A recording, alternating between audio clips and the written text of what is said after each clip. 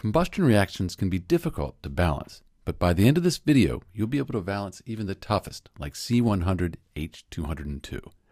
So let's start with butane. The key here, balance the oxygen atoms last. I've counted up all of the atoms on each side of the equation, and you can see on the product side, I've added the 2 oxygens in the carbon dioxide and the 1 in the H2O, giving me 3 oxygens on the product side. That's important. People often forget that step. So let's balance the carbons and the hydrogens, leaving the oxygens to last. I'll put a 4 in front of the carbon dioxide, so 4 times 1, that gives me 4 carbons. For the hydrogen I need 10, so I'll put 5 here. 5 times 2, that gives me 10 hydrogens. And now I need to recalculate the number of oxygens. So I have 4 times 2, that gives me 8 oxygens in the carbon dioxide, plus 5 times the 1, 5.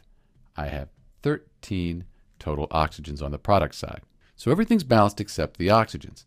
Well, the way to fix that is to multiply 2 times 13 over 2, and that'll give me 13 and balance the oxygens. And I'll put my 13 over 2 up here. And with that, this equation is balanced. You may want to multiply all of the coefficients above in the equation by 2 so that you'll have whole numbers. So 2 here, 2 times 13 over 2, that's just 13. 2 times 4 gives you 8, and 2 times the 5 gives you 10. So the keys are, make sure you count all of the oxygens on the product side, the carbon dioxide and the H2O.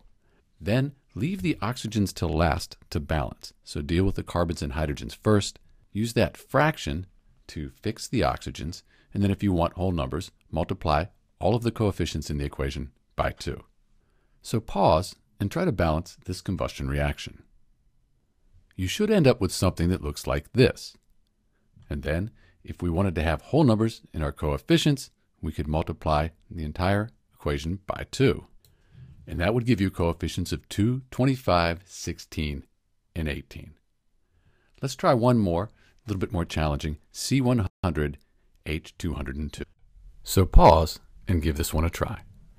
Let's balance this. We need 100 carbons over here, so 100 times the 1, that'll give me 100 carbons. For my hydrogens, I need 202, so let's put 101 in front here because 2 times 101 equals 202. And now we need to recalculate our oxygens. I have 100 times 2, that's 200, plus 101 times the 1, that is 101. So I have 301 oxygens to deal with. We know how to fix that. We just multiply this by 301 over 2, and the 2's cancel out, and we have 301.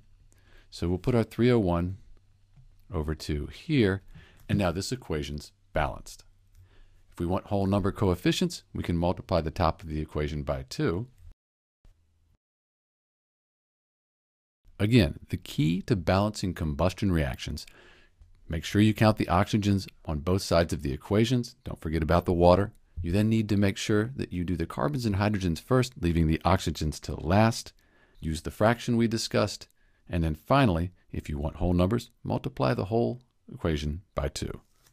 This is Dr. B, and thanks for watching.